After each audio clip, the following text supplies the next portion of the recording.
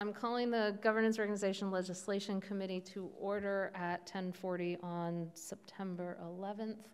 We have a quorum, and this is being video recorded for later playback on, I believe, the town's website. Our first order of business is the candidate statements for publication that we presented to the town council at the September 9th meeting. And so we're going to talk about what we heard from them and what we might want to propose for revisions prior to bringing it back on September 23rd to the town council. Are people connected? I don't think anyone is connected. Are you on you're using a hotspot? No, I'm not connected. I am not connected. None of us are. This is like from the last time I was on my computer. If I hit refresh, it'll disappear. It's just, but I can't open it. It says no internet open for the town. Right. So I have So you just have. my copy on my computer. No, I don't. I'm not I'm sure one on my phone. if I can. I'm not sure without an internet connection I can pop it up onto the monitor.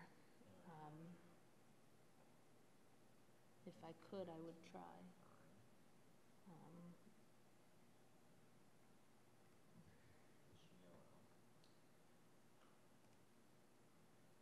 Hack into crazy little. I can go over and ask what the Wi-Fi. Jones Library. Okay, I can connect on my phone. Does that make any sense? Where are the Jones Library is powerful?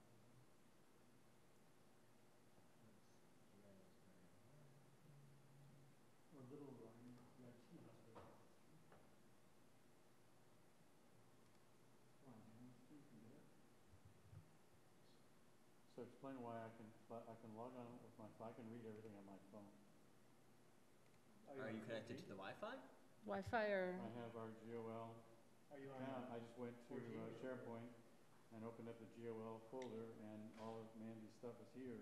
Yeah. And I assume if I click on it, it'll show up. Let me see. But are you on the town Wi-Fi on your phone? I'm using the town. I go to the town. What is it? The town council website. I'm using the town. But what is your phone? What is your phone using? It's cellular, I guess. Okay, because that, yeah. I'm sorry. My ignorance is abysmal with this stuff. So if you have a hotspot, you can also go on, use that. So, I all right, use my phone, so I can't go on. I'm in. However I got there, I have no idea. So Jones has no idea. It's magic. Yeah, the Jones I had problems connecting to this morning too. I would think you're gonna talk go on the Explorer. And I don't think without a connection, I can't connect into the screen. Yeah. Because otherwise I would just It's just the old-fashioned way. pop it on the screen what I have. But I don't. That's just this cell. Let's get out of the way. Yeah, it's not detecting another, because there's no wireless. But anyway, so I have a copy on my computer. Mandy, I'm sorry, we're looking at The policy on that, on publication. publication of candidate statements that we were looking at on Monday. Thank you. There's no changes to it right now. We're trying to decide whether we want to change it. So I have one requested change that kind of relates to it, but not really at all, which is there's been a request by a counselor to change the title to, instead of just policy on the publication of candidate statements, to policy on the publication of candidate statements on the town bulletin board in accordance with Charter Section 7.6, to clarify why we have this policy right in the title. So if everyone's okay with that, I'm going to make the title insanely long. That's fine. Make Alyssa happy. We didn't name any names. I did not name any names, Evan. Could have been one of us. I did not name names. I You did. know that if you had said that in the title, then she would command it for sure. Hi, Alyssa. We are on video. So I am making that change. Oh, I should actually.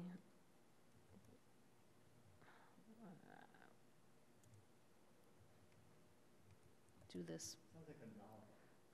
with Great American changes, novel. because we should be tracking our changes on this document, so, okay.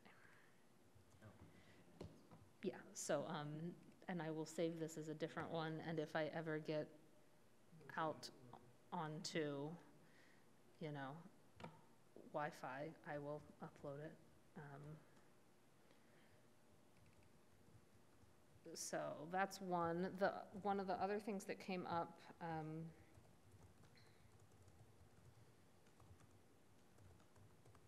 was we had two sort of things. The active hyperlink was one people were really concerned about. Do we want to propose a change to that and come back to the council with a different of that? I think what people were talking about was, instead of having it active under the name, it would just be a text URL that sits under the name before the statement, so people can see what the URL is and have to copy and paste to go to it instead of just click. I think that's fine. Mostly, I mean, I feel like I wouldn't have thought of it, where we went with it, that we could get sent to weird sites. Yeah. Yeah, It seems like a strange strategy to run for office, but. yeah, I know. Well, there could definitely be the monkey wrench gang that want to mess up the Yeah. system. George? I'm okay. You're okay with that? So that would relate to what candidate statement means, and since we're all having problems connecting to things, that's paragraph 2, which says the phrase candidate statement shall mean the following, and number B under that is, or letter B, a hyperlink from the candidate's name to one web page, the candidate shall provide the URL to the web page. The first sentence needs then changed to a text-only URL, period. The candidate's name or something? I mean, it's not- Below, okay, yep, the name of the candidate as shall, so A is the name of the candidate as it shall appear on the election ballot. B right now is a text-only URL. Do we want to dictate where? I don't think we need to, I was just gonna leave it at that. Just get rid of the hyperlink candidate's name. Right, so right now, B would now read a text-only URL, the candidate shall provide the URL, period. I had to the web page, but if we're just, I would just say provide the URL instead of to the web page, just a text-only URL, the candidate shall provide the URL. Does that sound like good language for everyone, for that change? We had questions as to why it was 900 What is it, characters. it's 2B? This was 2B, yes. We had questions as to why 900 characters, but everyone seemed okay with the length, from my memory. Yes, I know it's- they just wanted a clarification, explanation. Right. And that's what you gave it, so. Link, not hyperlink. Andy said that he didn't want a definition of bulletin board as number 1. It should just say the website. So the second half of number 1, after we define what the charter says, which was recommended by the town attorney, by the way, is the sentence, it can be found at http://www.amherstma.gov/bulletin, which is now the bulletin board. So I think that actually does kind of comply with what Andy wanted. I don't know whether we would rotate the two. So what's confusing, though, is that will this actually, they're gonna create a separate web page for this, right? That has a link from the bulletin So I board. guess the bulletin board will just be like, here's where you find Candidate statements. candidate statements, right? But they're not technically, the statements themselves are not posted on the bulletin board, the link to The the statements webpage. will It's be, a yeah. weird, it's a weird thing, but I guess it's fine, because it'll be there.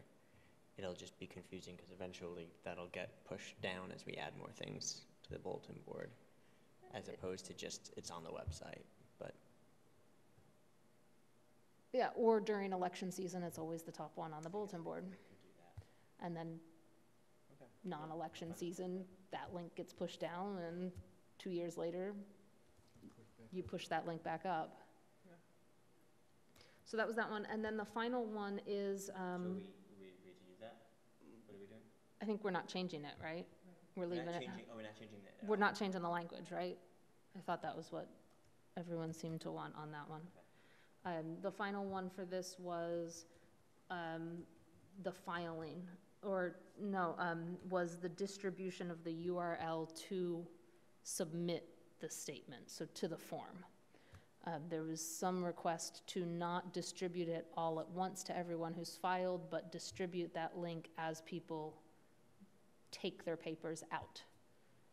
And so we should talk about the timing of the distribution of the URL to the form for filing, submitting the statement. Right now, we have it being distributed the day after nomination papers are due to only those who filed nomination papers. Pat? I think that's reasonable. You know, why shouldn't it be given to everybody if they're not able to file papers? But I don't care one way or the other. Whatever you think. So I don't have a strong preference, but I do see the merit in when you pull papers, they give you all the campaign finance stuff, right? You get a whole bunch of information when you pull, not when you file. You just, here it is, and that's fine. But when you pull, you get, so to some extent, it might be useful to include it in that packet of, hey, if you actually do end up filing, here's how you do the campaign finance stuff, here's how you do the candidate statements. That makes sense. So the policies, per this policy, is going to be handed to them when they pull papers. So the question is, how do you get the URL to them? You can hand them something they can type into a document. The form URL, yeah, the form URL, you could, But they I can mean, type away, and then if they don't end up running, it doesn't go on.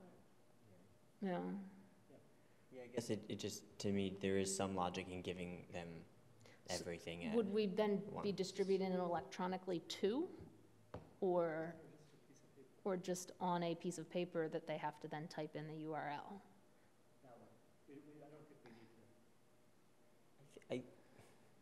To some extent, I think it depends a little bit on what the URL looks like. Because if it's just amherstma.gov/candidate, then you can type that in. If it's like some long URL, then that's But obnoxious. any savvy web user would just type in Amherst, town of Amherst candidate statement, and they should get to it. They might not get to the savvy form. web user. They might not get to the form, they might get to the page. But maybe there should be, I don't know, yeah. No. I mean, I'd like to see the form URL emailed to candidates. I'm not so concerned about also shipping out a URL on paper at the time they pick up. So we could put, if the URL is going to be static, we could put it on the policy or something. But even if it's a URL that looks like this, they can get a bit.ly that is like that. Yeah. So I think maybe it could be the URL is on the policy that they get right away, and they could be told, look, you can do this now if you want, and then it could still be emailed out later. So here's a solution. Instead of changing paragraph 6, which is the no later than 5 p.m. Amherst local time 1 business day after the deadline, this is the one where they email the URL, we can add to paragraph 13, which right now reads, the Board of Registrars shall provide all persons requesting nomination papers with a copy of this policy with the relevant dates at the time the nomination papers are requested, to add a copy of this policy, the relevant dates, and the URL for submitting the candidate statement at the time nomination papers are requested. Turn that into 3 things. So it's not necessarily, if it changes, it's not changing the policy. It's, here's the 3 things. I'm good with We The- have any. Oh, yeah. So that would now read a copy of this policy, the relevant dates, and the URL for submitting the candidate statement at the time the nomination papers are requested. And so now you've got, it is going out by email at a certain time in case people want to click, but they'll have it earlier if they want to submit it earlier.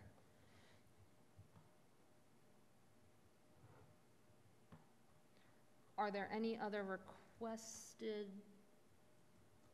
Oh, Alyssa also talked about she would ask that candidates be able to submit more than once.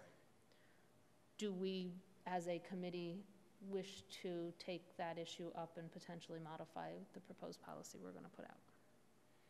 Right now, we have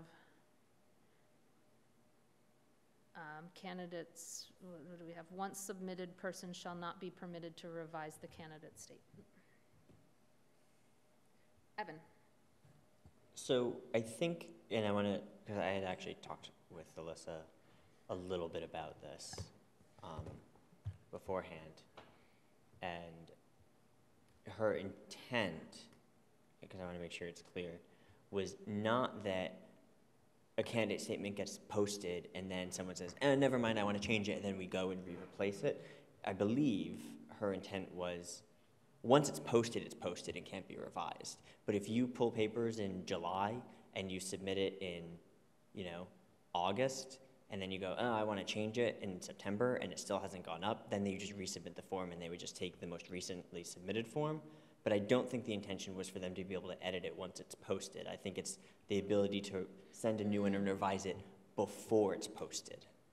I believe that was her interpretation. Because for me personally, once it's up, I think. I don't want staff to have to go through and be replacing and editing. But I guess I do understand the merit of if you submit it in right away and then later you go, that messaging isn't really working while I'm knocking doors and it hasn't gone up yet, maybe I'll alter it. It's not hard for staff when they get them to just say, well, this is the most recently dated one and we'll put I just that don't in. think that's the job of town hall. In other words, this is one piece. Oh, I'm sorry, sure. And use your mic. This is just one piece of many, including the link to the URL. So I would say caution what you put in here. And so the other thing is people use this to position, like, everybody's talking about whatever, and I'm also talking about that. Maybe I should reposition myself. So I don't know. It's just one tool of many, and I don't think that we should become the campaign management headquarters.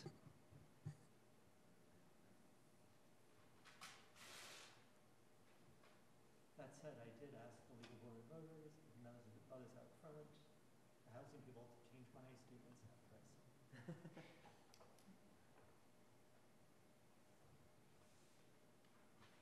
Especially Melissa. Others?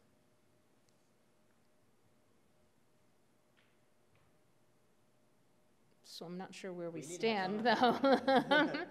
I mean, we've got, I think that there should,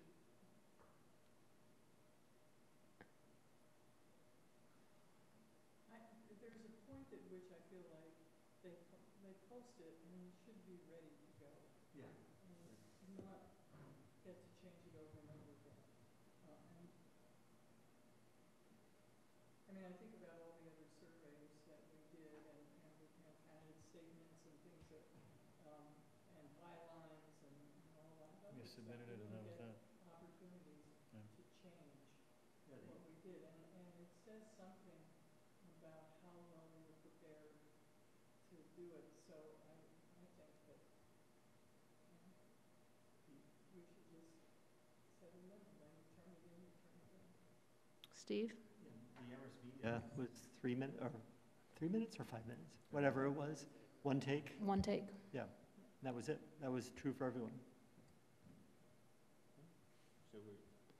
It sounds like maybe we're set with one and done, even if it hasn't been published. You get your one submission. And so that means the clerk's office, if someone, because it's a URL that in theory is going to allow multiple submissions unless it's set up to do IP addresses, but you could just hop to a different one. They take the first one submitted, not the last one submitted, if someone attempts to submit multiple. Now that's an interesting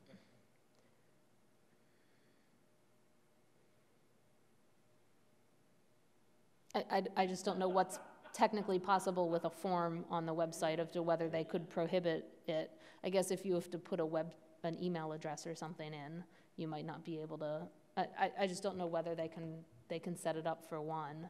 versus, Because if you do online survey, I guess that's by, yeah, so I just don't know what's possible with IT, but if we have the policy that says once it's submitted, you can't make changes, that would be to tell IT, you take the first one that was submitted, not the last. If they submit multiple, you take the first one.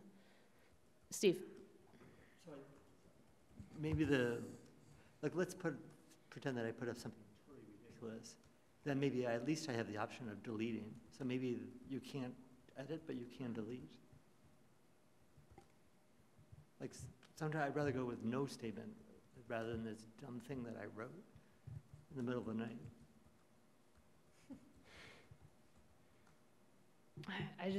I like the simplicity of one and done. One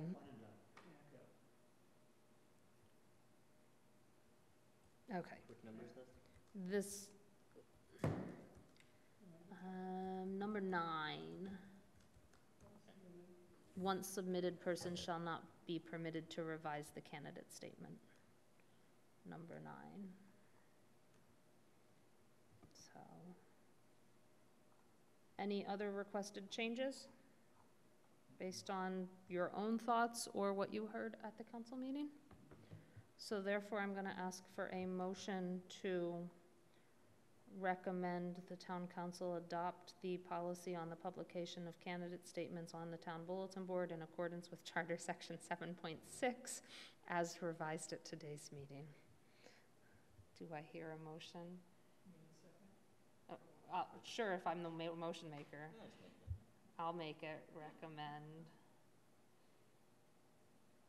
adopt, and then the title as revised on 9/11.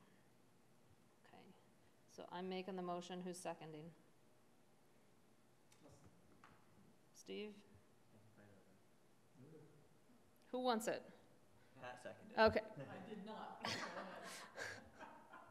Are you seconding, Pat? Okay. Sort of like reporting on bylaw. Okay, any more discussion?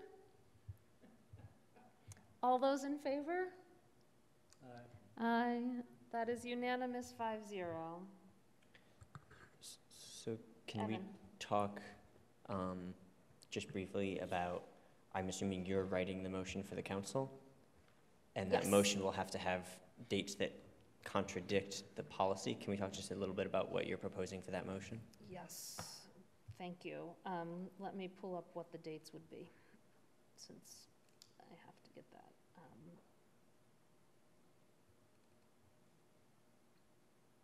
So the dates under the policy, the dates are that the email, the URL email needs to go out September 18th. We're not even going to vote before then. Deadline to submit is October 3. Ballot names is October 4 is when ballot order is decided. Candidate statements would go live on October 8th, and the election is November 5. So,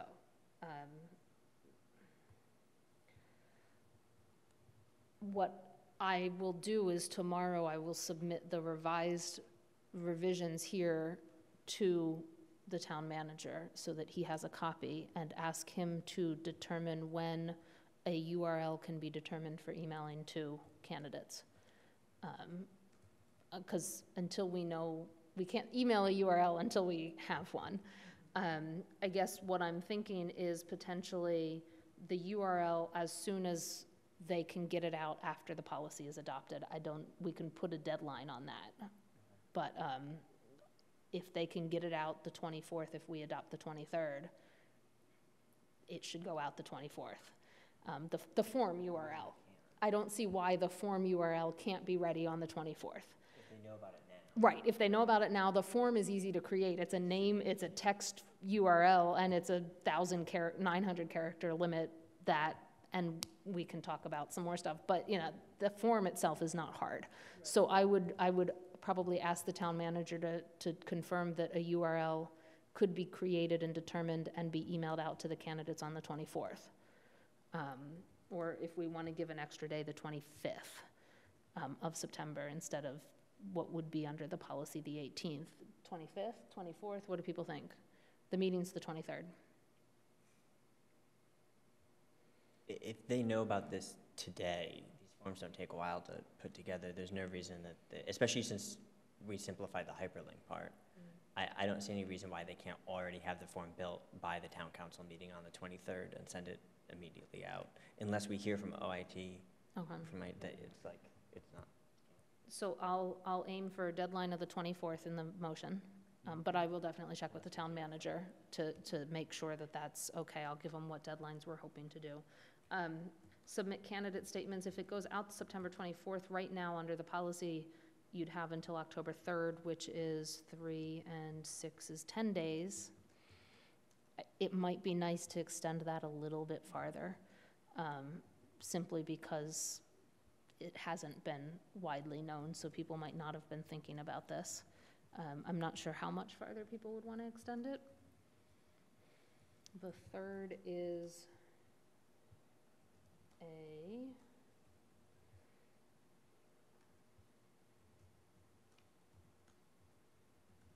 what day of the week is the 3rd? The 3rd is like Thursday, right?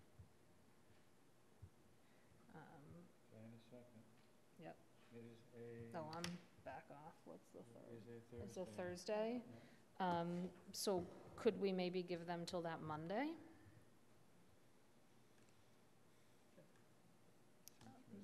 So the Monday would be the 4th, 5th, 6th, 7th, right?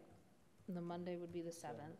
So the 7th, the proposal would be to submit the candidate statements by the 7th to be on the first live.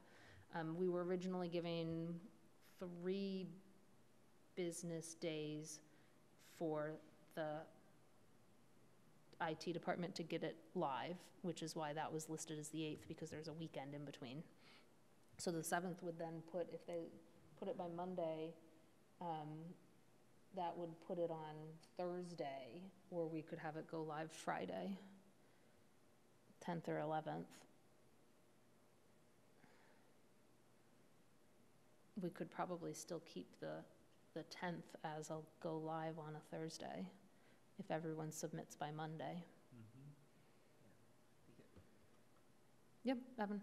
Because they'll have ballot order on the 3rd, right? On the 4th. On the 4th. They'll have ballot order on the 4th. So once they have that, they can literally create the website, and all they have to do is move the text. It shouldn't take very long. Yeah. I mean, I don't want to dismiss the workload, but if things are done in advance. So AIM proposed the 10th to the town manager, which would be the 3 days after submission. So, URL email out by the 24th. Submit the candidate statements no later than the 7th to be on the first page up, and the page goes up on the 10th. So that's how I'll write the motion, as long as I get the okay from the town manager that that's doable by staff. Yep. Sound good? So that's the plan.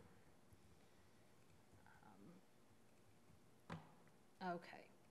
Thank you, Evan, for reminding me about those dates that need changed. Anything else related to candidate statements?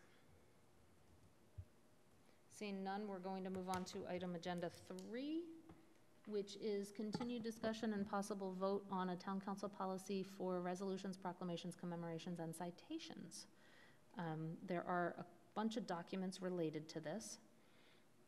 The first one is the revisions to Rule 8, and I'll go through which 4 they would be. I think we've got all 4 available. Revisions to Rule 8 of the Town Council Rules of Procedure, revisions to GOL guidelines for review on clarity, consistency, and actionability, revisions to the GOL committee charge, and then the creation of an FAQ for the public.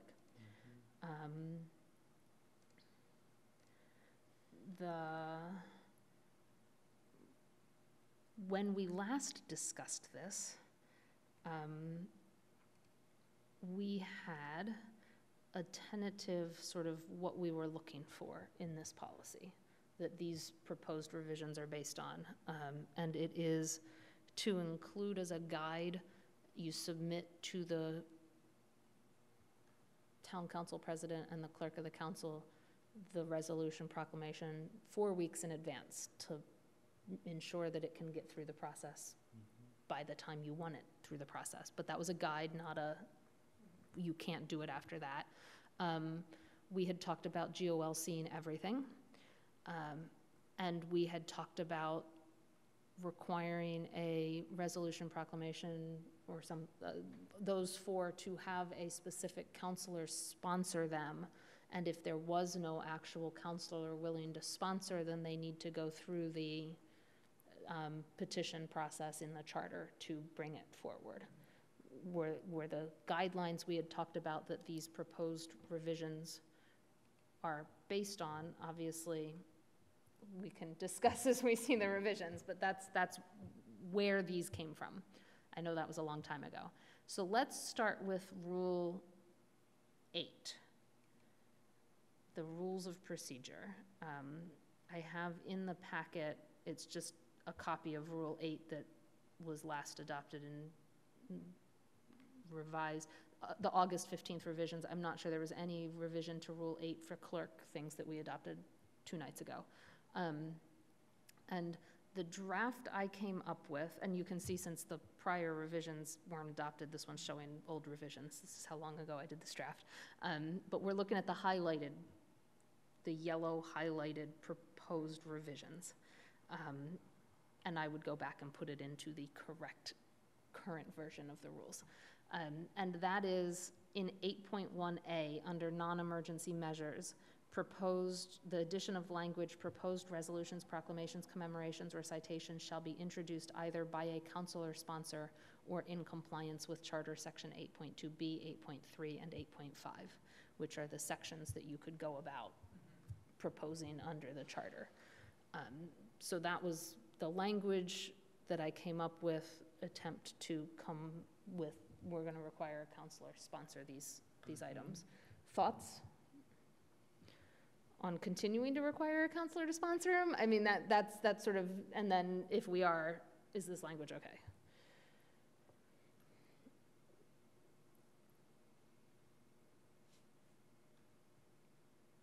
That document, Evan? That one, yes.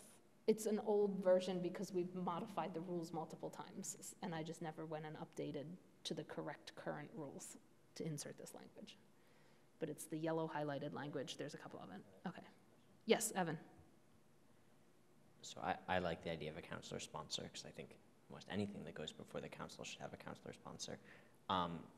I am confused why Charter Section 8.2A is not seen as applicable here. 8.2A is the non-required action. 8.2A is single petitions, the resident petitions, action discretionary. And so if it's submitted there, since it's discretionary, we don't have to act. This would take away, I guess the way I'm thinking about it is 8.2A doesn't require the council to act, and if there's no sponsor, the person putting forth the petition wants to require the council to act, which means it has to be under 8.2B, because if it was under 8.2A, as many of our proclamations have been, they just find a sponsor. And you get a counselor to say, sure, I'm okay with putting my name to that resolution. And so to me, 8.2A of the single sort of one where the action's discretionary doesn't really apply to this, to what we're trying to accomplish with this rule. Yes. So basically this is, and I'm not proposing language revisions, but this is basically saying the council must act on a resolution, proclamation, commemoration, or citation when it has a counselor sponsor or one of these. Because in theory, someone could still submit a resolution under 8.2A without a counselor sponsor. It's just we would be free to ignore it, but they could still do it. Yes. Free to ask for a sponsor. Right. But if they don't get one, they could still submit it and then we just have to decide whether or not we're going to take it up. So this is just, that's still a pathway for introduction of a resolution, proclamation, commemoration, and citation. It's just, these are the two situations in which the council must act. It does seem that, at least in my experience with the resolutions that I've brought forward, is that people come to me way, that I'm not out there hunting for resolutions to create, but that the public already seems to know that they need a sponsor, so that's interesting. And I think it's sort of an automatic thing, so, I think that we should, agree with that,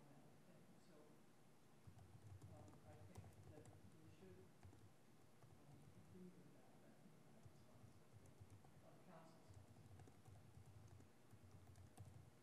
Evan? Yeah, I like the council sponsor thing. You know, I've made that clear for a while now. But I do think resolutions are a little bit different than proclamations. I do think there's some education that would be required for that, because I think when it comes to what we're saying is Black History Month, Tibetan, the Puerto Rican heritage, they need to know now to reach out to someone to find a sponsor. And I don't imagine anyone would not sponsor those, but they just have to know. So that's why that fact sheet is going to be really important, because they have to know that now they have to actually find a sponsor, which is, it doesn't feel like an extra level of bureaucracy, because those won't be hard to find sponsors for. But I almost foresee much of it being they reach out to the clerk of the council and the president says, I'm the sponsor for all these standard ones, you know, which, yeah, you know, and if for some reason the president says no, then they go to someone else. But I almost see some of these mostly yearly standard ones as the president automatically saying, I'll be the sponsor, and I'm going to introduce it. So is everyone okay with the language then? Yes. The next language, that there were two other things to add. 8.2, the referral of measures, added a new F under bylaws, which is resolutions, proclamations, commemorations, and citations. All resolutions, blah, blah, blah, shall be automatically referred to the GOL. The president shall notify the council of the referral at the next regular council meeting. This just clarifies, the president has been referring them to us now under the current F of the refer a measure to the appropriate committee if the measure is deemed to contain minor requests for action. So that's what she's been operating under. This would just essentially say, no, it's just automatic. It comes in, it goes. We could, now that I'm thinking about it, all resolutions, I wonder if we want to say satisfying section 8.1A, so that all resolutions that already have a counselor sponsor or are submitted under that get automatically referred, so that we're not dealing with stuff that don't have sponsors. So compliant, I guess we should say, I would add in complying with Rule 8.1A shall be automatically referred.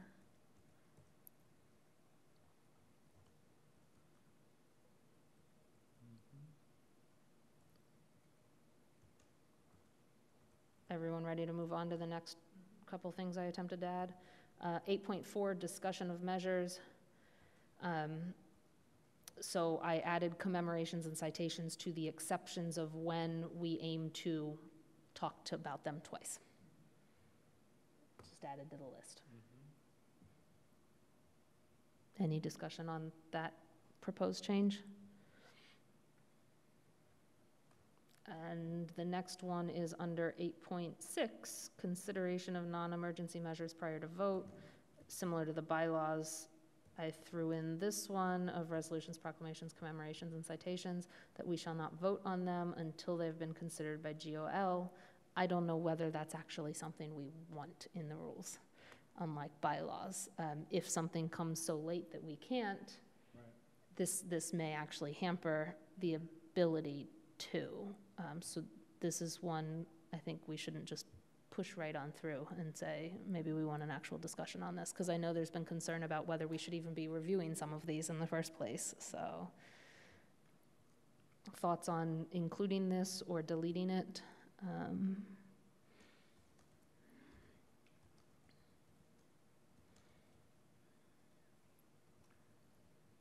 George?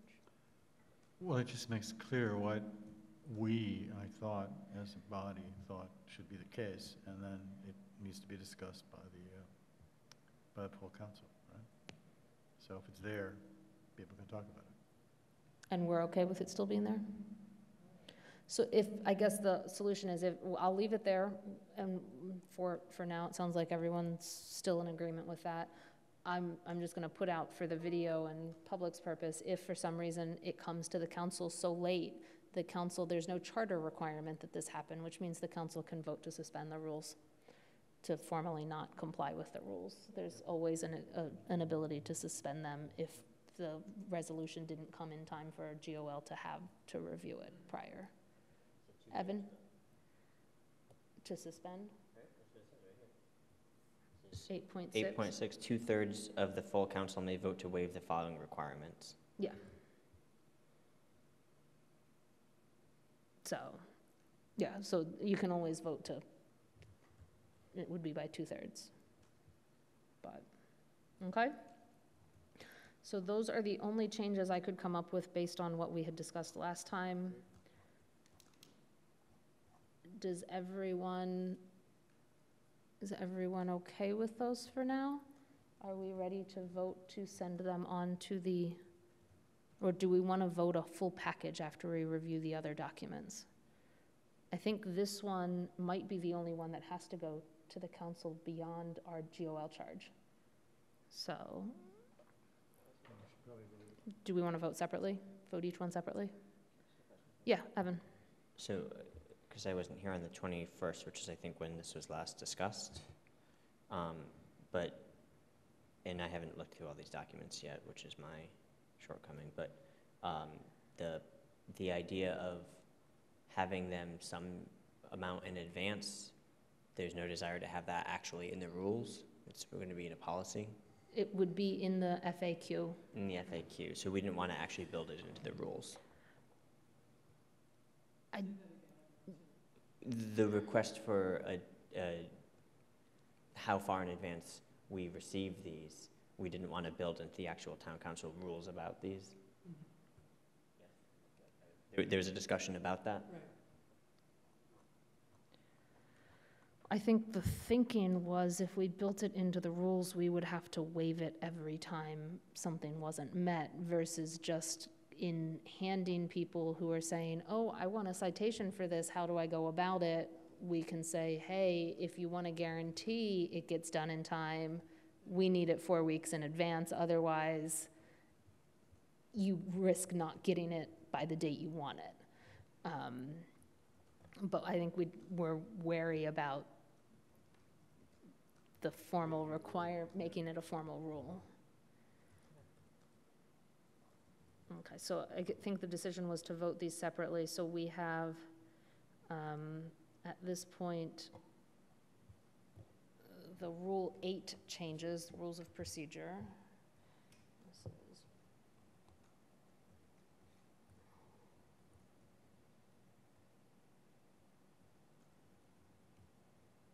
and I know they are right now on a document that is not the current set of rules, so I will transfer them word for word to the right document for presentation to the council. It's just, this is how long they've been sitting here with us postponing this discussion.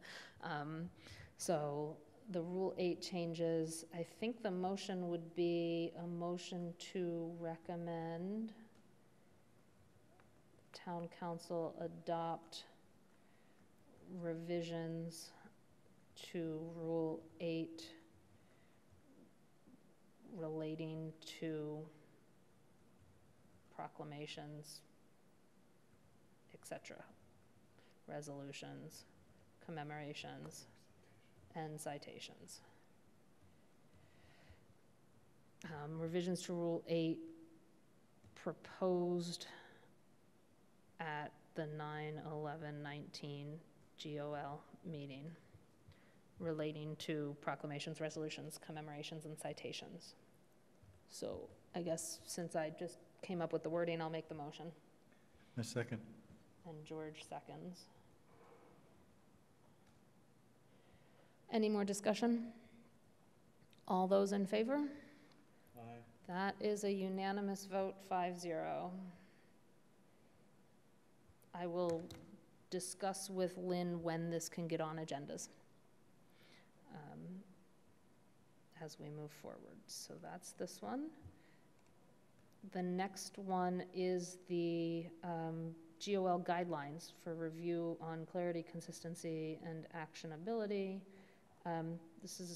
This one does not have to go to the council. We can just adopt these changes if we desire. And this one was a change to actionability.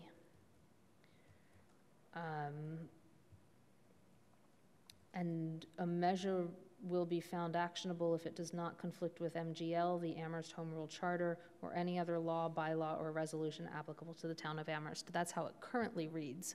The proposal is to, after the Home Rule Charter, add into the list of things we are looking at actionability for, town council policy, which would then now include our rules of procedure, or any other law, bylaw, policy, or resolution applicable to the town of Amherst. So we're essentially expanding what we can consider, including the rules of procedure or our flag policy, the public ways policy, things like that. Thoughts?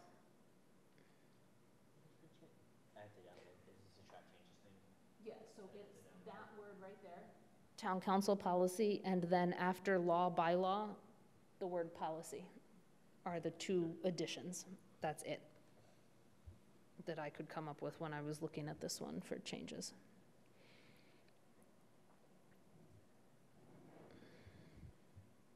Any thoughts?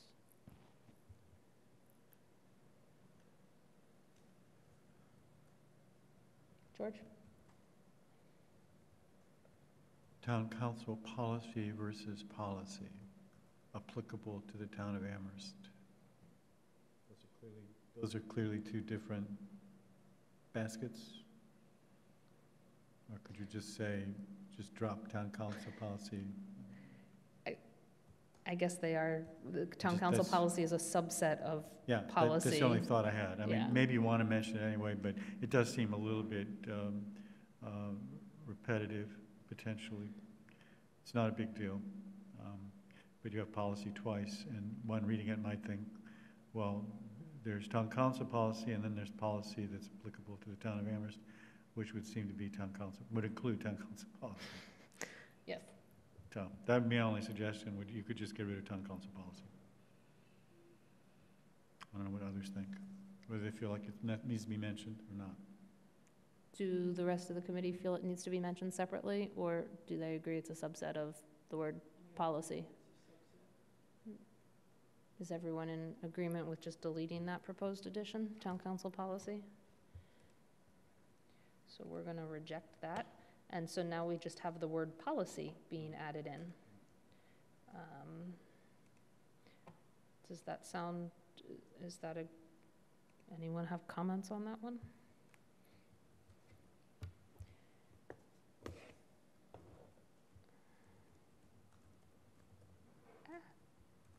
I don't know what's going on there. Okay, so I hear no comments. So we are going to then vote on revising this. Oh, sorry, Pat. This is not about voting or not voting on this right now, but we talk about here policy reviews are not within the GOL committee's purview at this time. And I guess what I'm trying to figure out just for myself is, are we planning to change that? Are we going to be working on changing that? Or is that, why is that there? I'm just curious. So it's there from our original drafting of this with the original charge. We have a couple of revised charges out there. If we go to the document in our packet that's GOL charge revised 522, draft revisions on 815 for proclamations, you'd have to download it to see the revisions. There are two sets of revisions. Evan, this is the one that we had proposed to have revisions to that was brought to the council, and the council pretty much kind of sat on it and gave us nothing, didn't seem to want to act or anything.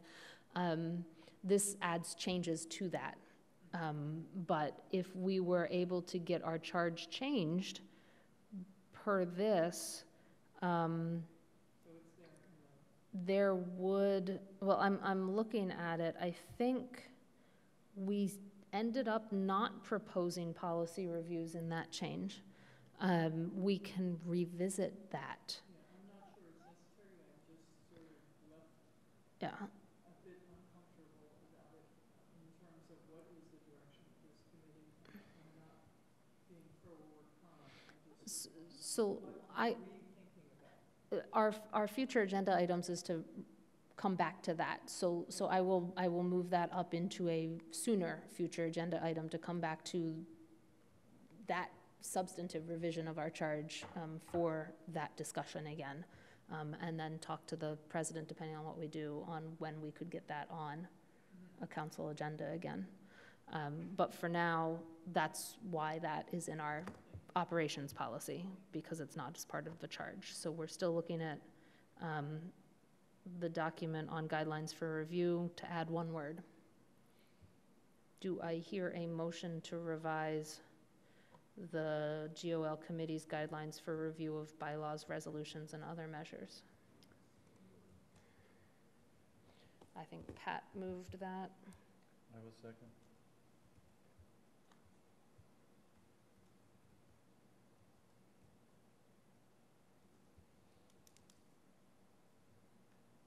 Okay. Any discussion? All those in favor? Aye. Aye, that is a 5-0 vote. Our guidelines are revised. I will get them posted or ask someone to post them to the website with the revision.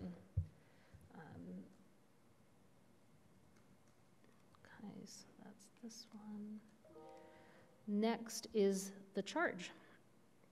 So when we're looking at this charge, I didn't have to highlight anything to show you what the new changes were, because Evans, if it looks as if it's Evans' changes, if you can see the changes, it's what we proposed to the town council already.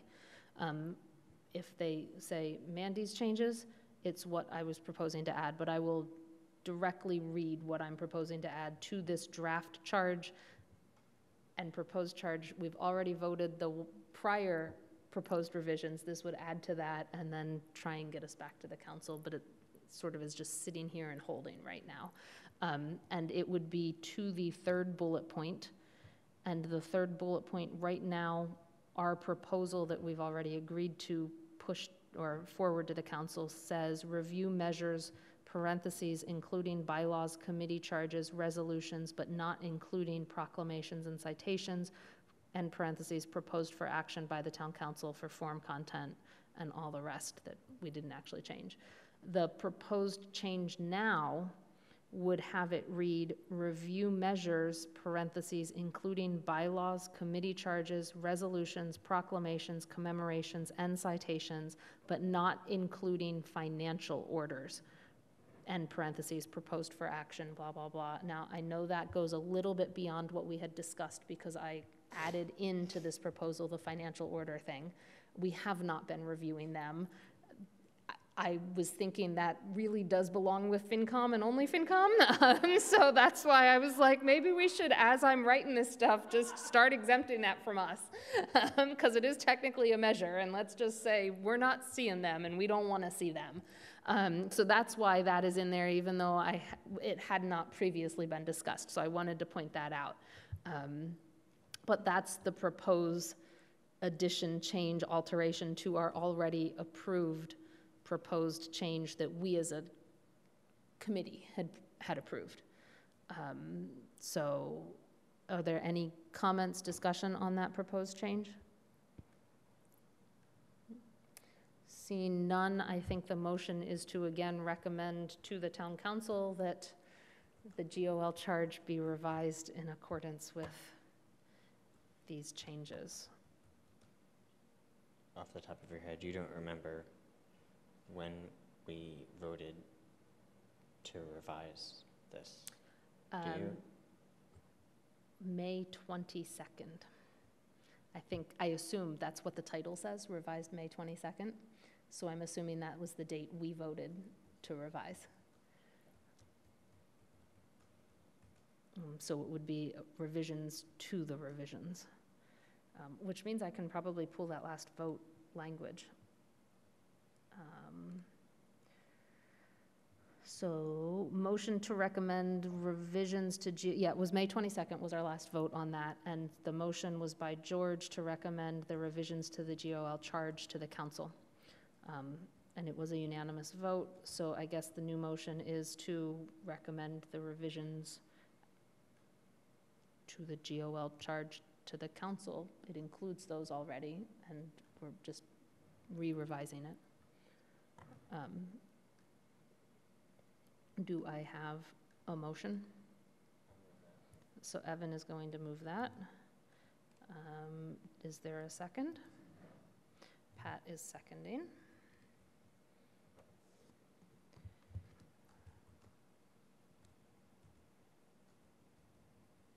Any discussion? All those in favor, say aye and raise your hands. Aye. That is a unanimous 5-0 vote. And again, I will work with Lynn on maybe we can bring this up, but I won't do that immediately because I'll try for next meeting to get a yet again discussion about GOL's charge on policies so that maybe we could bring them all up together. And I'll hunt out some of our previous drafts of what that language may have looked like. So that then brings us to, we had an FAQ on this. I think it is titled Resolutions, Proclamations, Citations, and Commemorations FAQ. This is drafted by George. George, do you want to explain, summarize? Well, I was asked to, or I volunteered to create a draft of an FAQ that the public could access and guide them and answer any questions that we could imagine they might have. And so that's what I've done, and it's now in front of you. It's a draft. Any changes, corrections, whatever are very much welcome. I don't know if people have had a chance to look at it much. We could go through it. We've talked, I think, about the first part, the 4 definitions. But again, I don't know if everyone was present for that discussion, but we talked about simply defining. So number 1 simply says, what are these things? And we define each one. Number 2 asks, how can I get one of these things before the council? And what I wrote here is the easiest and quickest ways to approach a counselor and ask him or her to sponsor it. And then I thought there should be a link to where the current list of counselors. Second way is to present a resident petition, and see Charter Section 8.2, signed by at least one resident of town, and submitted to the council president. And here you can correct me if I may have misunderstood all this, but this is, that kind of petition is purely discretion of the council, right? Yep. And I don't think I have the third way, do I? So I think we think need I to would add recommend yeah, adding add in, Yeah, You so know, third. I would almost put the second way, I'd put that as a new paragraph maybe. The easiest way is that if you cannot find a counselor to Right. sponsor, you may, I don't know what the wording would look like, present a resident group petition under Charter Section 8.2B, which requires so many signatures, Right. and then the council will be required to act. Okay. And that would be it, those 2, right? Yeah, I mean, there's others, but those are the easiest, All right. so. And just delete the other bit.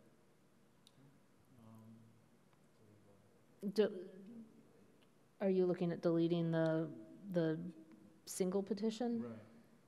I think we can leave it, but because it says it's purely the discretion, so, you know, if you, So there'd be 3 there. The second one would be 8.2B, and then I could add 3. I'd keep 3. yeah, Evan? I mean, you could say something like, to ensure action by the council, the easiest and quickest way is to approach a counselor. And then if you cannot find a council sponsor, you could do this, and then later you could say, you may also present a resident petition, but this action does not guarantee the council will take it, or something to differentiate these things. Like if you want to make sure this happens, here's the 2 ways you can do it. If you don't want to do either of these two ways, you can do this, but there's no guarantee that we'll take it up. So you had said to ensure action by the council, the easiest and quickest way is to approach a counselor and ask him or her to sponsor it. Here's a current list. But I would actually say a second way is, and then that would be 8.2B. Second way is to present a group petition. See Charter Section 8.2B. And then you may also. Signed by at least, I think it was 150. I'd have to check. 150 voters, right? Voters. And then that gets presented to the clerk and the president? Who does it get? Is that spelled out there? It's spelled out in the I think charter. that's why I used the link, just, if you really want to know all the details, go there. I'm just trying to mirror your language here, because then I can sure, forward out sure, this, sure. this revised language.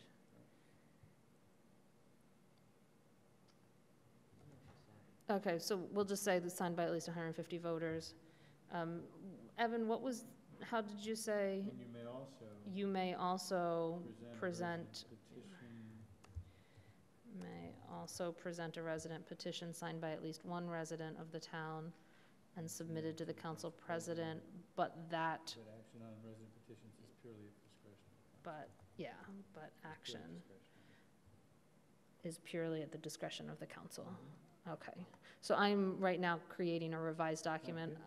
We'll bring it back next week, but at least it'll show what we did so that everyone can see it, and we'll try to vote next week. How long, In advance, I'm sorry? no, I'm sorry, not next week, at the next meeting, How long in advance, so you can continue, No, right. yeah. So the next is how long in advance must resolutions, proclamations, citations, and/or commemorations be presented to the council? And so again, read this over and see what you think. Since they must be first reviewed for consistency, clarity, and actionability by the GOL, they should be submitted at least 4 weeks before you wish the council to formally act on them. It's a custom for GOL, or a custom of GOL, to ask sponsors to be present when the committee conducts its formal review. Failure to attend, while not required, could further delay the review process. Do you want to be that? That's what I put. I almost want to delete those last two sentences. Right? Because That's we what- haven't been asking, partially because we're not even sure who is bringing them to the attention of the council, which makes it hard to then go back and forth. Although we can change our custom. If we really want that to be the custom, What I thought was evolving was a situation where people would come before us and we could have a back and forth, and we would help them say where you might have some concerns or problems, and we could resolve it with them present. We wouldn't require it, but we would prefer it. And for many, this simply may not be relevant, or may not happen, but it did seem there would be some where it would be very relevant, right? And while they don't have to be present, it would be helpful for us and for them if they were present.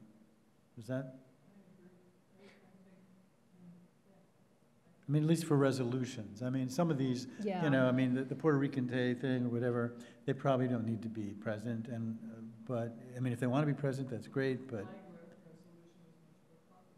yeah. Evan? So I think that maybe we want to say, so my first thing is if Mandy Jo could please add the Oxford commas in, that would be great. Yep, will do. But my more substantive thing is it hasn't necessarily been our custom, so I think maybe deleting that and just say GOL encourages sponsors to be present when the committee conducts its formal review, and then may request sponsor attendance. I think there's something that we encourage them to go, but there might be some situations where a resolution comes to us and the sponsor is not here, and we literally go, we don't even know what this means, and then we might actually reach out. I'm not crazy about the last line because it sounds punitive, but maybe maybe we want that. I think we also recognize that how we just set things up, and many times the sponsors will be counselors. Yeah. So to date, the sponsors have been sort of, I almost said normal people, residents. Right. But in the future, if they have a counselor sponsor, we're probably asking the counselor to actually show up. But that would be the sponsor, or the sponsor, or the counselor may, Pat may say, I actually would really like the person who brought this to me to show up. But so there's the potential for multiple sponsors, I guess. Yeah. So maybe we just need to figure out and think on some wording of that. But I like the reformatting to encourages. Yes, yes. And then figure out how to reference who we're encouraging. So I'll make a note here.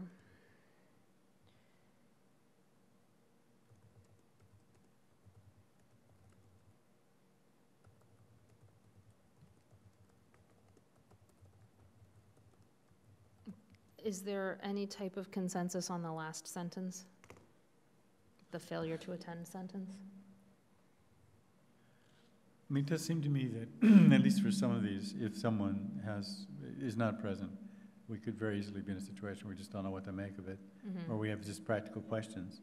And what that would mean then, we would go forward, we'd have to go to the council and say, we can't recommend this at the moment because I guess it would be clarity, I guess one of the three, or it could just be we can't recommend it because we don't understand it, or we have some basic substantive questions and the petitioner or the sponsor is not responded. I don't know.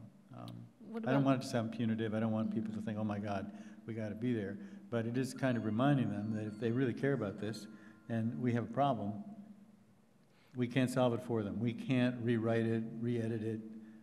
That's a no-no. What about sort of a preface phrase of in some circumstances or occasionally, or I don't want to say in rare circumstances, but indicate that, on occasion, failure to attend might delay the review process, something like that. Not further delay, but like in some circumstances, failure to attend might delay the review process or something.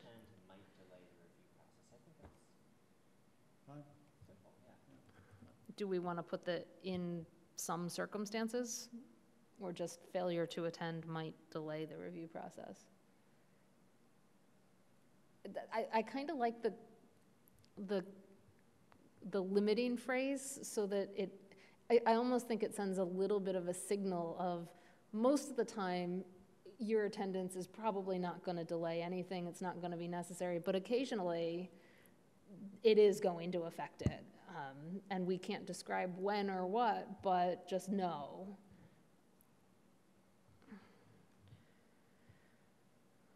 So in some circumstances. Failure to attend. Okay, number 4, George. I think this is pretty much just boilerplate. And we could take it out, or we could put all the language in. What criteria are used by GOL in reviewing resolutions, proclamations, citations, and/or commemorations? GOL does not address policy. Again, that may be an issue there. It looks only to see that the submitted text is clear, consistent, actionable. See GOL. Frequently asked questions for further clarification. The only thing I'm going to request is that we hyperlink to the FAQ. Exactly. So I've just added that as a note in to add the hyperlink, so that they can just click on it. Exactly, right. That's right. And the next is what happens next. And again, it says after its formal review, GOL will forward the measure to the full council along with its recommendation for action. Usually it would be taken up at the next council meeting, but agendas are set by the president of the council, and the president may use his or her discretion in placing items on the agenda. Okay. Why might the council not act on or approve a resolution, proclamation, citation, and/or commemoration? And this one, again, I think we really do have to talk about. But it is assumed, by me, that such measures have some direct bearing on the town of Amherst and/or its residents. See, you should never let me do this. But this is good. I mean, measures which do not, but I think this is healthy. Anyway, measures which do not meet that admittedly very broad test would likely be rejected or not acted upon, at least by me. But final discretion is up to the full town council acting in light of the recommendation of GOL. So I think it's something we should talk about, obviously. Evan, you seem to have some thoughts. I can't tell. I think I love it, but I.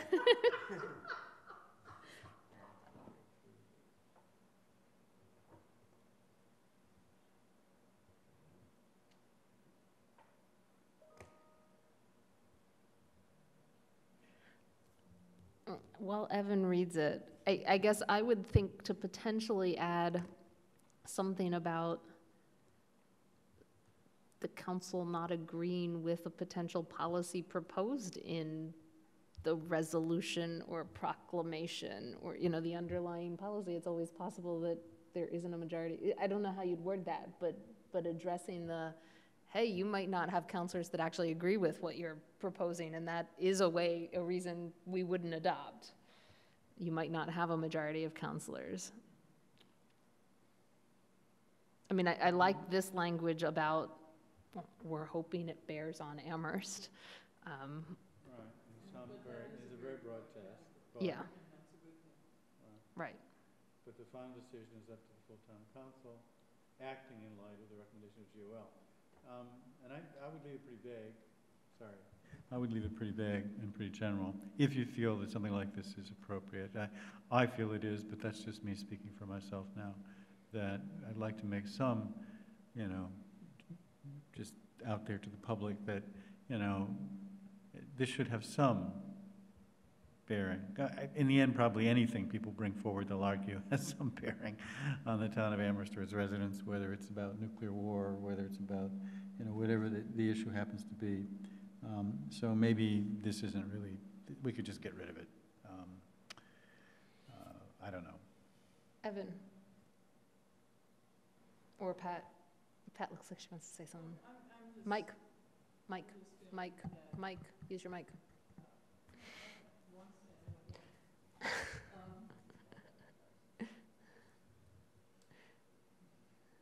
I will not get yelled at by another counselor.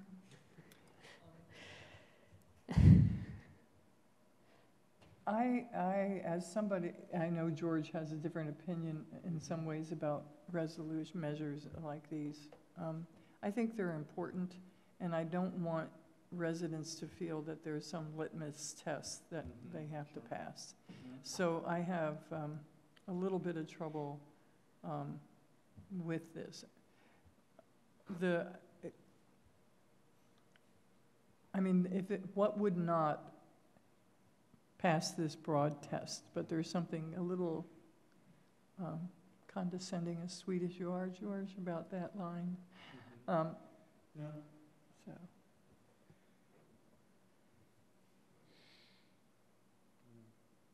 Other thoughts?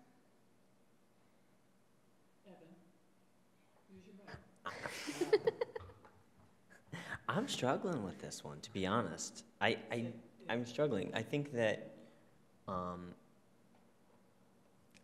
the entire reason we're doing this is there was a request from the council to have such a policy, and that request came most strongly from Alyssa, who felt that in her experience they received proclamations, citations, all of that, that they were like, we're not going to act on this. And so I do think to some extent there may be some merit in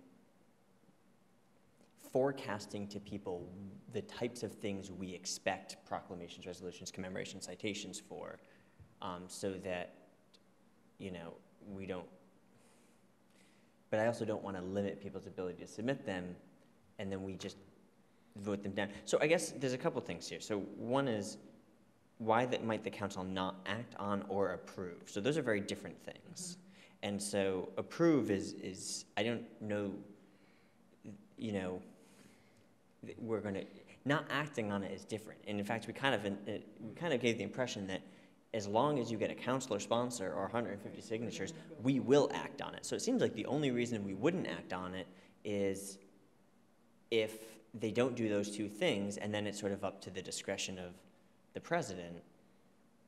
And I don't know that we're dictating for the president how to choose, and there's some, that's tough to do, right? To choose whether or not to act on it or not.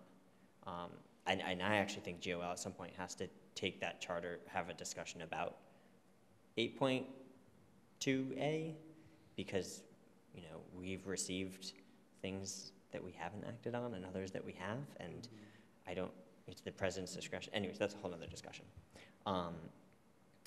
But this does seem like such a broad test that I don't even know what would.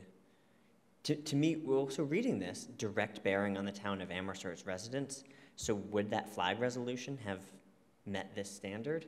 Well, it depends on how you define that, right? I mean, if we have residents of Native American heritage, maybe is that a direct bearing though? I mean, it's one of the, George, who I know likes for rules to always provide clear guidance to people.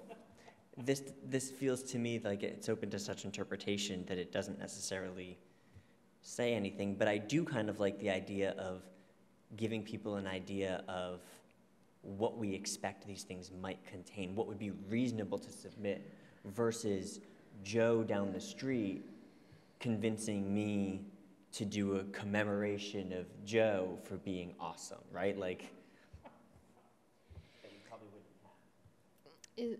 Is it possible then, instead of to ask the question, why might the council not act on or approve a resolution, instead of that question, maybe the question is, what resolutions, proclamations, citations, and or commemorations are appropriate to submit?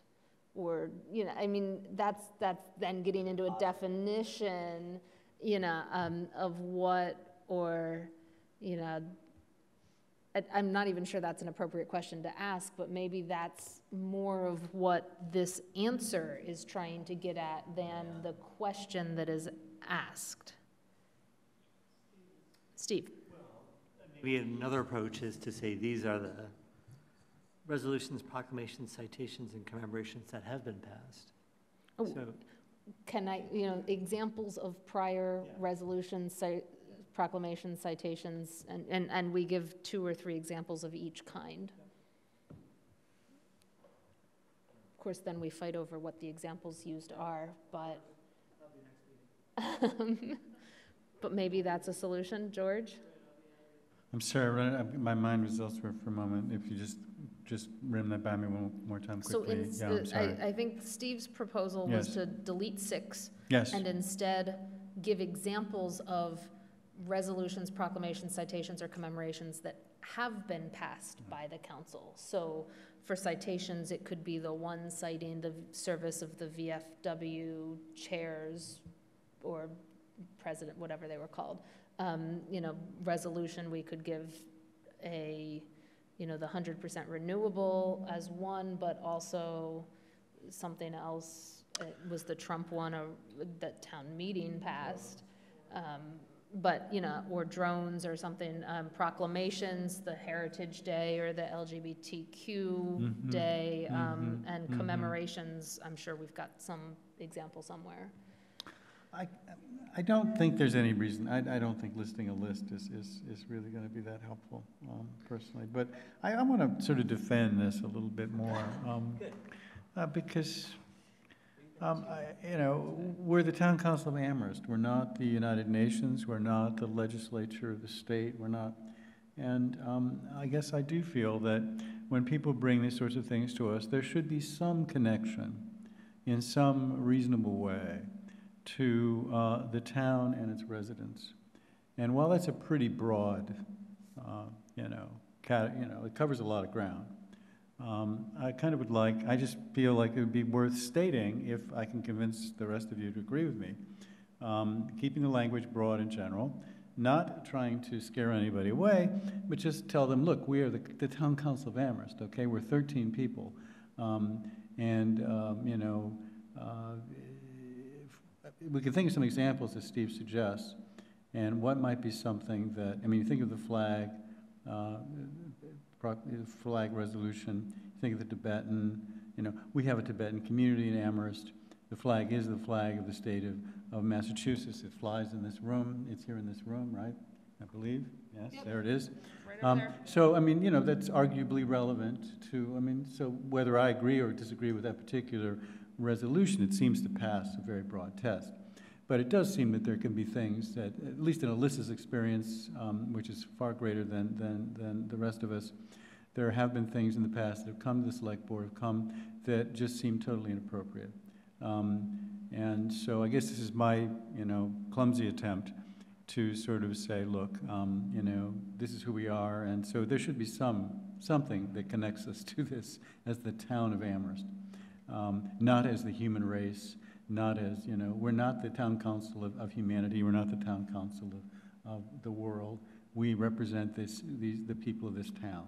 And so if you're bringing us something that really doesn't bear on the residents of this town in any reasonable way, please don't bother us, okay? But we're not going to list a bunch of things that you can't bring, and we're not going to list a bunch of things that have been, you know, we have accepted. It's just sort of, you know, it probably will have absolutely, it wouldn't have any impact probably on the very kind of people that I'd like to deter. So you might argue that, you know, it's just a waste of space and time. But I just feel strongly that, look, I mean, that's why I put it there. Steve? Yeah, so these are all reasons to vote no or to vote yes, but I'm not sure they're reasons to keep the council from seeing the resolutions. And I think that we will disagree on, you know, whether, like the flag thing is perfect. Like that's not really our purview, but if 351, however many communities there are, all pass a similar resolution, that sends a really strong message. But where was I going to go with that? Scanning, like the ones that I think would be completely inappropriate, that we believe that Springfield should have more something. Springfield, yeah, more trees. Telling some other So community ones or, right, country or whatever, what they should Those do. are so ridiculous, I don't think we'll ever get those, but I think Right. that everything else, Improving oxygen quality over Western Massachusetts. yeah, I mean, that actually is, I mean, there could be things that Springfield or whatever should close their blank because. So, I'm looking at our time and our agenda. Sounds like we need to think about number 6 more as each individual. So I would welcome at our next meeting multiple versions of what number 6 might look like. Feel free for people to bring them, and if you want to send them just to me, I will then create a compiled document of options so people then can see them, but without knowing who brought what. But think about it, see if anyone's got some suggested wording or what we could do about this question that is asked here, splitting it up, not splitting it up, a potential other question of what is appropriate, like what, the more I'm looking at this, I think this is a document that does go to the council for adoption, not just us.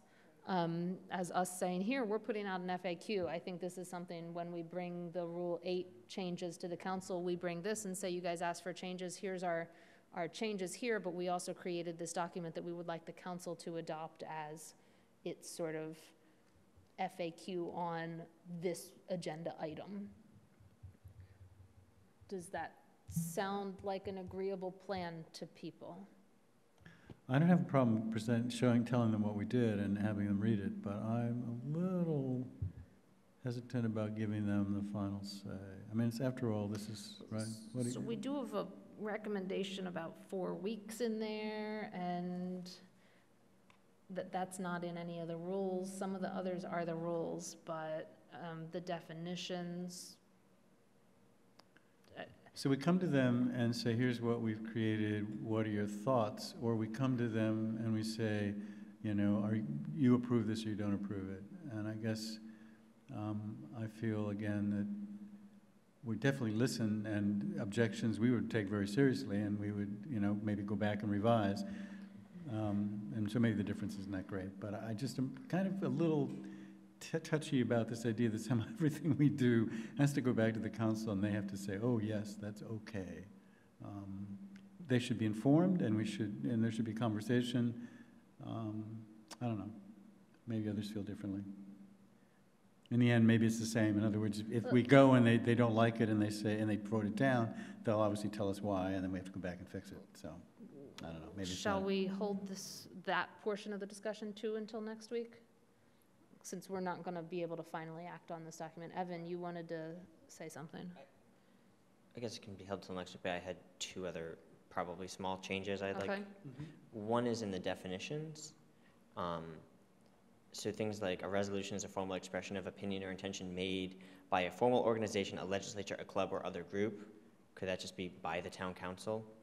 And then a proclamation is official declaration issued by the town council to make something, like, the people who are issuing these, it seems like if this is for the town council, it's Yes, a person I to person. think that is a sensible suggestion. And then my one other one, which is honestly minor, but we should be modeling best practices. Yes, Is instead of him or her, could we just use a gender neutral them?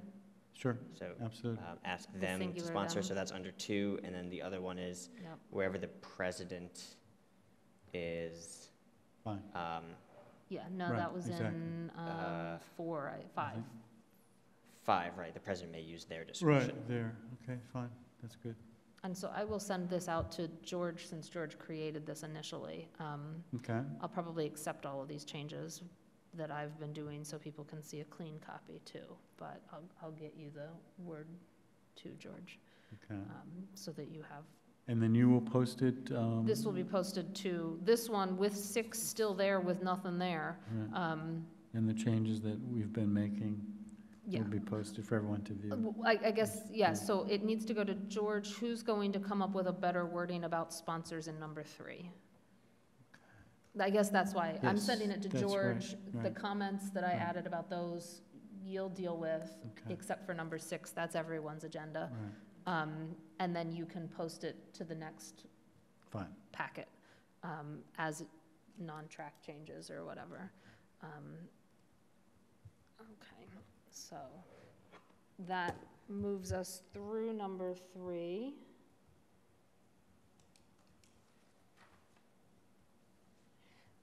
To number 4, which is the full public ways policy on flag raisings and commemorative flags. And there is no draft changes to this yet. There is just some, here's what's been going on. And there's a whole bunch of documents about here's what exists. So the current public way policy is in there. I don't think we need to look at that directly right now until we figure out what we want to do. We have George's drafted Town of Amherst flag policy, the document, and then there were some PDFs that had select board essentially packet items that George in this Word document attempted to summarize. So that's where we're sitting. So I think we should all just be looking at the current Town of Amherst flag policy.docx or whatever, and when it has the Word document. And George, do you want to talk about this? Yeah, again, I just tried to, and the summary really, yeah, it's a summary of what I got from looking at all the documents that Mandy sent me and that the town, that Angela forwarded from Paul. And again, we should look, obviously, with great care, make sure I haven't missed anything. I think there are a couple of things already that are not quite right.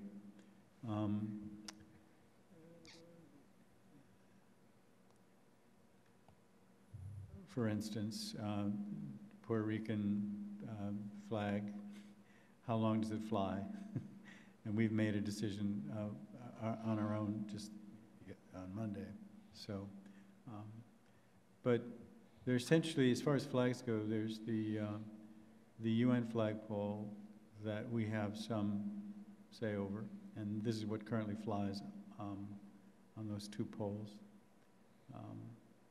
And it's pole number 2, what I've numbered number 2, that has options. And this lists, at the moment, what I understand to be what is put up. And I'm not clear on how long flags are supposed to fly. It doesn't seem to be, it seems to vary from instance to instance, and that's fine, but there's no, I assume the Black History Month flag flies throughout the whole month, but I don't know that for a fact. Maybe it says it somewhere. Then we have commemorative flags that are put up, what is it, 7 times a year? And the one that was most contentious was the one regarding 9/11. And I just make a note that this should probably include Bunker Hill Day, June 17th, as well as Presidential Inauguration Day every 4 years, because there's a select board policy to that effect. I'm not aware of any formal written policy, which is why you're getting this. And if there is one, it'd be nice to find it, but I don't think there is. And so I've just found a few items that from these. So the only one specifically had to do with the half-staff. What are they, right? And that was a decision by a former town manager.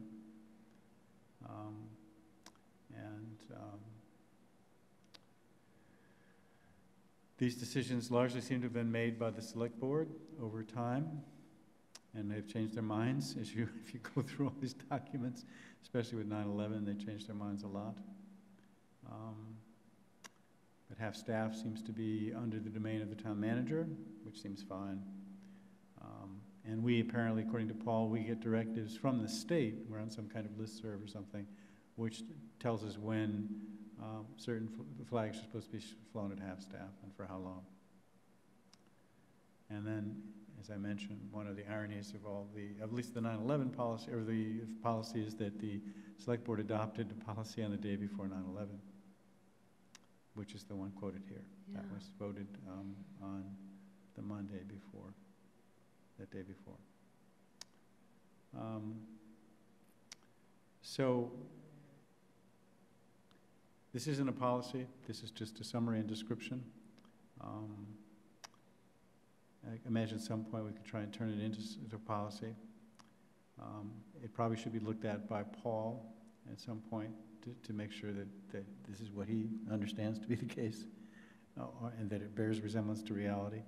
It does, I think, Alyssa would point out that our policy then does it have immediate impact on town staff because they have to take the flags up and take them down.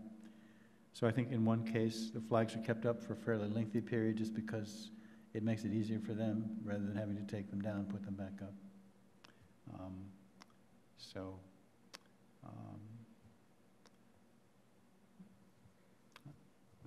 I don't know what thoughts people have having looked at this, either now or previously, but what I tried to do is just, hopefully accurately, but I'm not convinced of that, summarize the current situation and give you a brief summary of the debate over the 9/11 flag, or the 9/11 policy,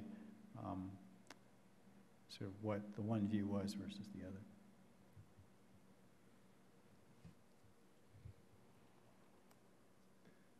Any initial thoughts? I think we need to write a policy. Just looking at this, though, I have one question. Why, and this is probably not the time to even talk about it, but you have listed the lesbian, gay, transgender, and Puerto Rican flag days fly for only 1 day each. I'm really curious about why that was a decision. If there's so I'm trying to understand. Well, if there's a question mark there, because I really don't know that's true. So the Tibetan one flew for a full week. Yeah, that was for a week.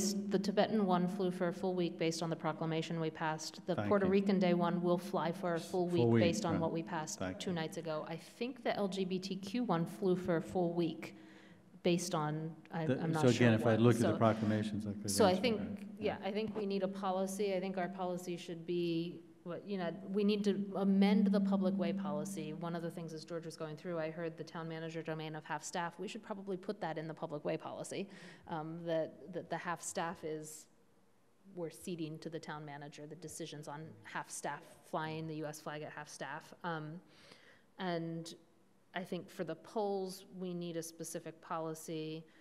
that policy could include, if we're going to put special flags up, it needs to be within proclamations initially. One benefit of something like that would be that a person that wonders why we're flying the Japanese flag, or why we're flying the LGBTQ, or why we're flying the Puerto Rican flag, can find an actual proclamation that spells out why the town council voted that, instead of just, well, the town council had a motion that said yes. And I think that gets also then to potentially the free speech areas of, well, we've just said proclamations need a counselor, 150 signatures, and then we voted that to either pass or not, and oh, the flag wasn't part of that and it didn't pass, so the flag doesn't go up. So I think we need to turn what you've written, which George is a fantastic summary of where we are, and all into who's in charge of what, when they're in charge of it, how it looks for the decisions. Either, I think it can be a partially part of the current policy we've adopted as revisions, and partially as a separate,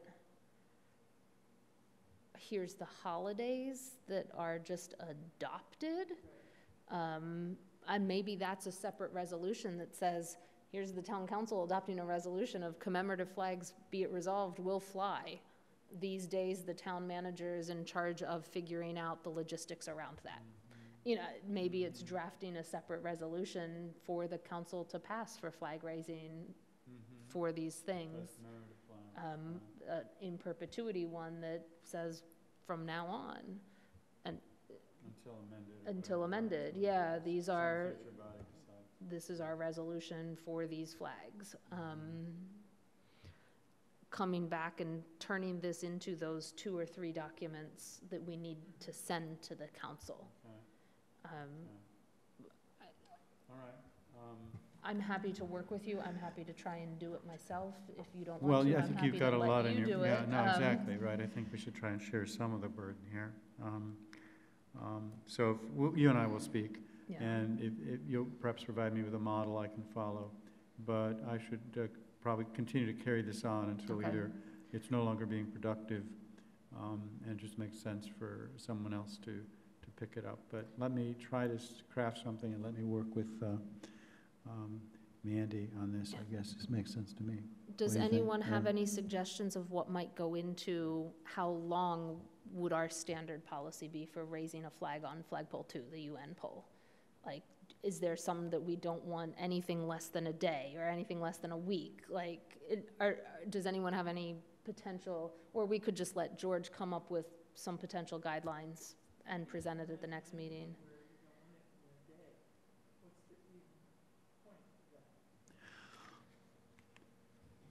I think we're linking this to a specific town resolution, right? There must be a motion or something by the town council with a specific date and language, which we assume would include a flag, right? And that would also include, I assume, a length. There might be a standard length that we will adopt just for the sake of, there might be reasons at some point to make it shorter or longer. Okay. But rather than maybe saying it must be X length or Y length, just assume that whenever these resolutions are passed by the council, it would include, how long it would fly. Okay. And as you said, it's possible that there might be no, we might say we're going to, recognize X, but there's not going to be there's no flag connected to it. But So we're gonna leave this, Evan? Sorry, I haven't had enough coffee today. I'm trying to wrap my head around what we're deciding right now. So it sounds like we're saying that we're going to revise our public ways policy to specify that the flagpoles and what goes on them is the purview of the town council.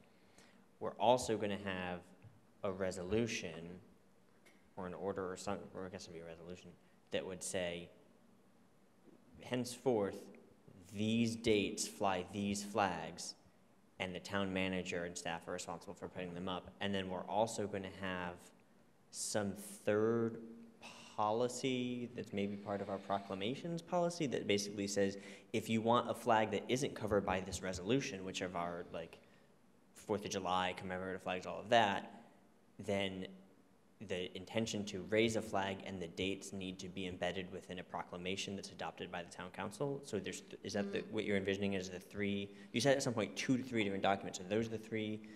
I'm trying to figure out the logistics Yeah, I was here. hoping it could be done in 2. One of revising the public ways policy to deal with when we keep the decision, when the town manager gets the decision, because that sounds like there might be some decisions we won't see, like half-staff. If we want to push that off the town manager, special flags on pole 2, us. Commemorative flags, us. And then maybe it needs to be in the, we just adopted Rule 8 changes. But I think the public way policy might be able to somehow distinguish that flag raisings, adoption of raising or agreement to raise a flag or that passage would be included in a resolution. So it wouldn't be a standalone motion. It would be it resolved resolution.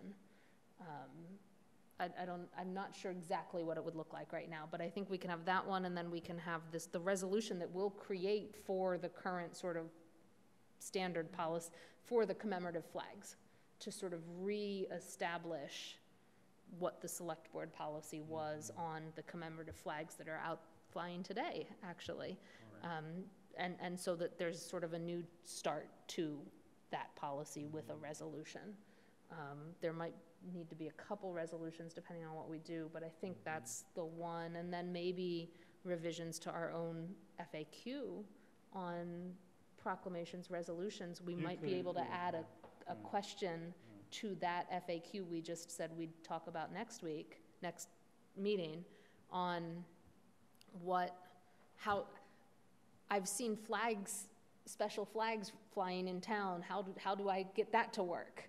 That could be potentially an answer within that. If we're going to try and put flags flying into resolutions, we could add that to that FAQ. So that might be the third document, potentially.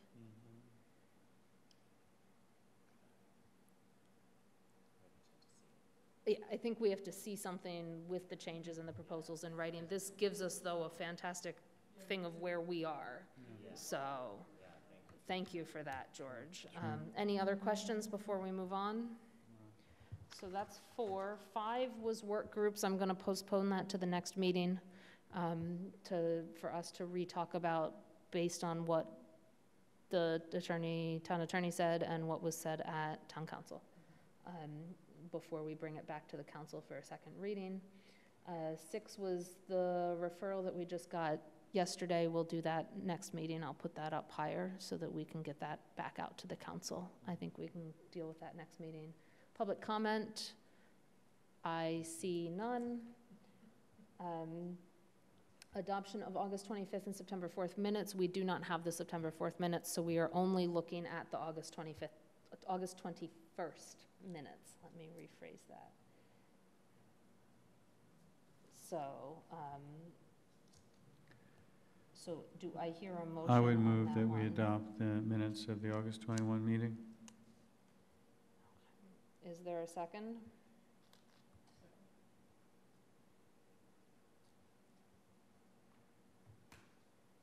So that was George and Pat. Any discussion? All those in favor, raise your hand and say aye. Aye, that is 5-0. We will get to September 4th next meeting. Anything not in, there is one thing, it's not really not anticipated, but it's not something, it is schedule, a meeting schedule. I am going to cancel the October 9th meeting. It is Yom Kippur. And so we will not meet on October 9th. I'm waiting so long to cancel because I'd like not to have to reschedule that meeting. I'd like to just be able to cancel it. But if we need to reschedule it, my schedule requires that it be rescheduled on October 2nd. So I want to just sort of get to people. Does that date work? Does that date not work? Because if not, that solidifies a decision as to whether we reschedule or not. You're asking if October, I'm sorry. You're asking if October October 2nd 2nd. is available. It is available for me. So not for Pat. Steve, it is available for you. So it's going to be tentative. I would still like to not have to hold it, but I will make that decision after our next GOL meeting, which would give me about a day, 2 days to post. But please put it in calendars That's tentative. as tentative. And I'm sorry, the next meeting is the 18th? So our No, I'm sorry. our No. next GOL meeting right now All right. is the 25th.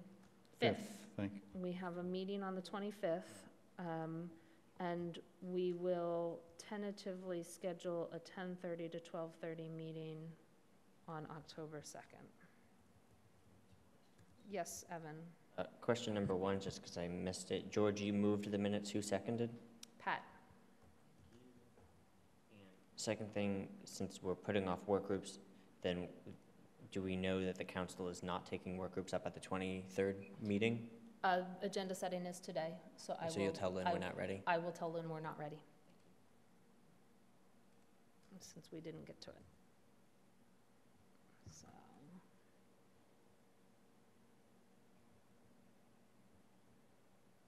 Any other questions, comments?